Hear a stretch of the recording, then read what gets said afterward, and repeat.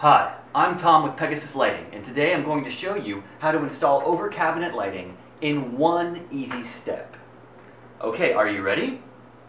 Step 1, throw it up there. Here I have a 6-foot length of LED tape rope hybrid. Okay, I'm going to plug it into the outlet. Ooh, lovely. Here I have a chair. You might want to use a step stool. Okay. Throw it up there. I want it to clear the cabinet door.